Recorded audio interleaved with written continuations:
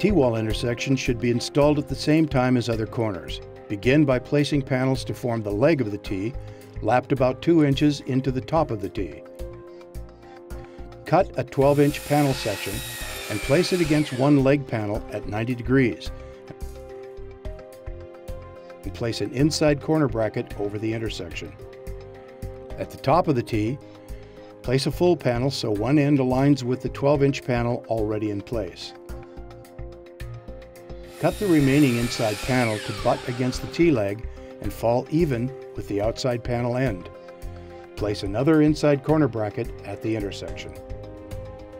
Place two 90-degree outside corner brackets in overlapping fashion to connect the T-leg to the top of the T. Insert full ties as close to the intersection as possible, as well as at least 2 cut tie flanges where the brackets overlap at the top of the T.